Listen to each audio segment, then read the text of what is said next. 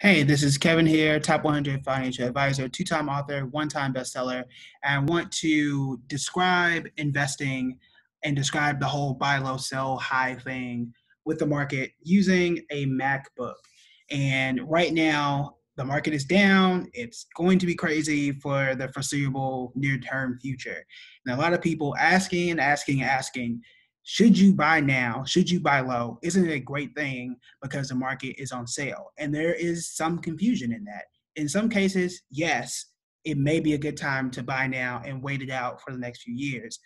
In some cases, no. So the key is different stocks act differently. Not every stock in the world, even the most popular ones, are down because of the coronavirus. Some are down because their industry is not great. Some are down because they switch CEOs. So I want to use this MacBook to help you to understand what works best for you. And that's the key thing is, does it work for you and your risk tolerance and how you react to losses? And does it work for your goals? If you're within the 5-year range of retirement, that might not work for you. So this MacBook, how much would you pay for a brand new MacBook?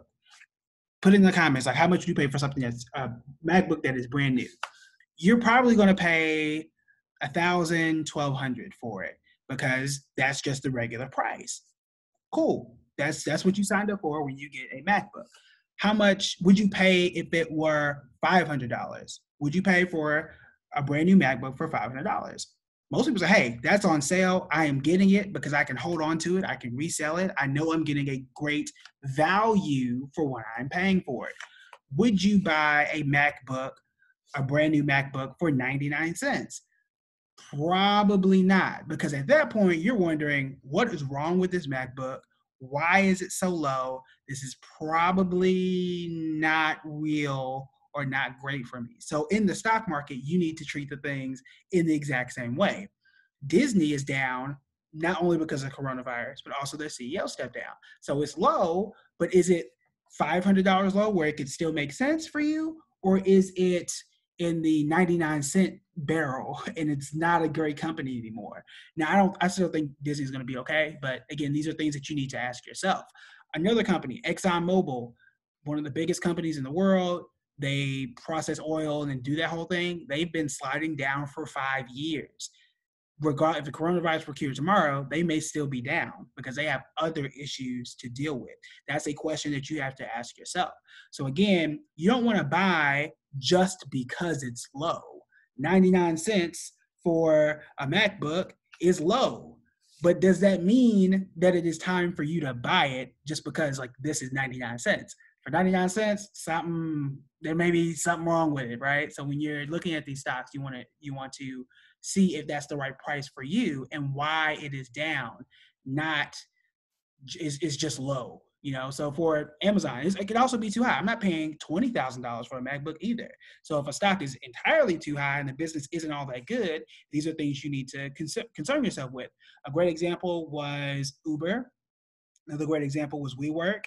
That their valuation was entirely too high for what they actually did, and that was one reason that fell. It was like, the money and the math don't work here. This is not something that I'm going to do. So that's what you want to ask yourself. So does buy low, sell high work over time? Yes, it can. However, how low is too low? And what is low to you? And why is it low? Those are the questions you want to ask yourself. Again, I can get this for 11, 1200, maybe 1300 is probably my max for a MacBook. I'm not paying $5,000 for it. That's too high for me. I don't think it's worth $5,000. 99 cents is way too low for me. I'll get it for 500 because I think I can easily resell this. I could buy a stock at a certain price depending on how well I think the company can do and how well it's done in the past. So these are the questions you want to ask yourself. We feel like this is going to be a temporary thing. Just because it's temporary doesn't mean it's going to last the rest of the year. I don't know that. But we know over the past it can be temporary. So those are the questions you want to ask yourself. That's how you can understand the stock market using a MacBook, is how much you're willing to pay for it. And, I can buy it for, I would buy a MacBook today for, I don't know, 700 or 800. I still think that's a good price. That doesn't mean that I buy it for 800 and tomorrow it's 500. That can happen. You can buy something on sale, the price drops tomorrow. That can happen. you have to be prepared for that. If you're buying right now because things are low and because you're getting a great deal, that doesn't stop you or doesn't stop the stock from going down further. So you have to be prepared for that if that is something that you want to do.